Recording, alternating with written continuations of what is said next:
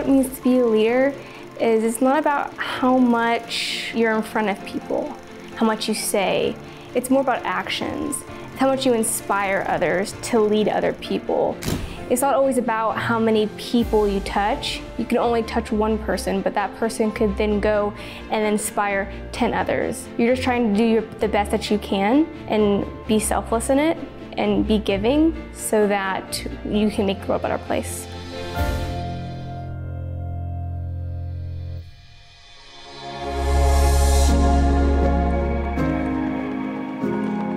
Our journey with Leader in Me began as a school district when we went to a conference in Westminster, Colorado.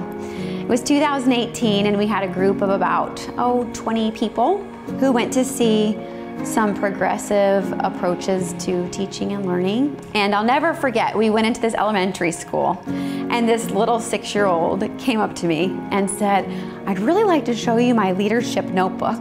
He took me over to his seat and sat down and pulled out this binder and he said, "I want to tell you about myself as a leader. This is what I'm really good at. This is what I'm working on. And in order to get better at this, I'm going to do these 3 things for the next 3 months." I was so shocked and impressed by this talented child that I thought, wow, I wonder what this teacher is doing differently. And it was Leader in Me, and they were Leader in Me school. So we came back to Illinois and we were just on fire to learn more about how do we give our kids this opportunity. And we felt when we came back to Mattoon that it was something we wanted all of our students to experience. And not just our students, we thought if we can bring this to our community as well, and we can share a language of highly effective practices and paradigms, what might that mean for our future?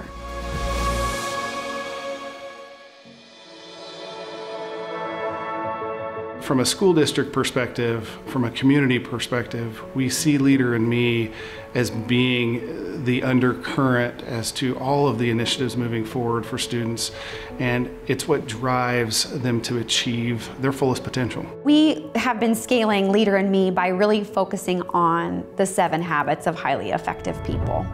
And we believe that leadership is an inside-out process, and so we need to provide opportunities for all of our leaders, all of our stakeholders, to develop themselves into the best leaders they can be.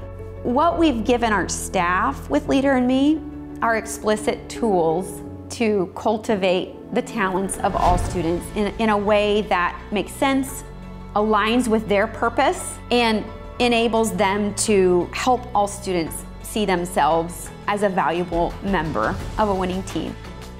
We're starting to see some amazing results in just a short time of doing the 7 habits and Leader in Me.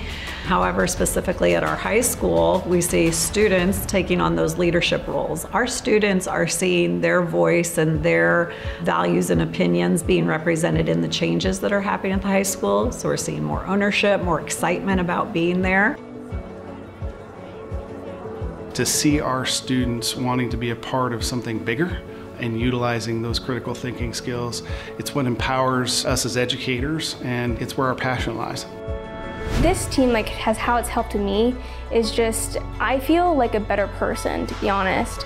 The leadership team has really helped me flourish in my skills as a leader, as well as when I go to college and when I'm going on into my future career, I want to hold a leadership position in that career. And so I think learning what I'm learning now, how to delegate, how to inspire other people is really beneficial.